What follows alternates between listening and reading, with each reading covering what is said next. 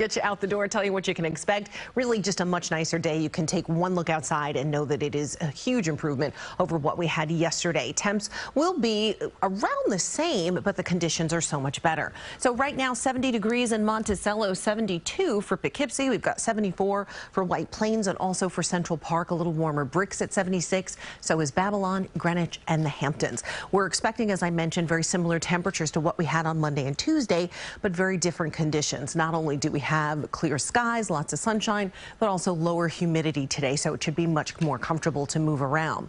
Temps will be a little bit cooler on Thursday and Friday. We get another cold front that moves through, a dry passage. Not expecting any rain, but we will see a few clouds when that front passes, and then behind it, temps will drop even more.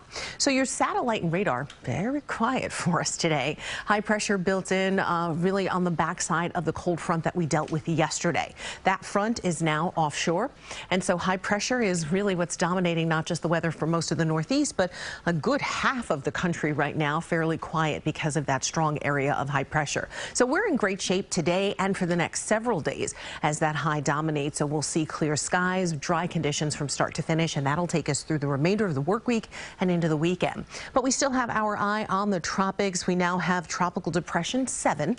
So it has 35-mile-an-hour winds. It's moving west at 14 miles an hour. We will continue to track that. This is typically the most active time in the Atlantic basin during the hurricane season.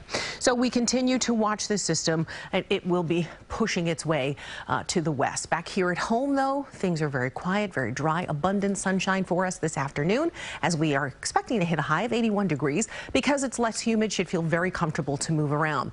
Pollen may trip you up a little bit. Grass is moderate, so is mold. Ragweed and weeds are both very high. Tonight's going to be a little bit on the cool side, but your first alert 7-day forecast shows just a beautiful stretch of weather straight through the weekend.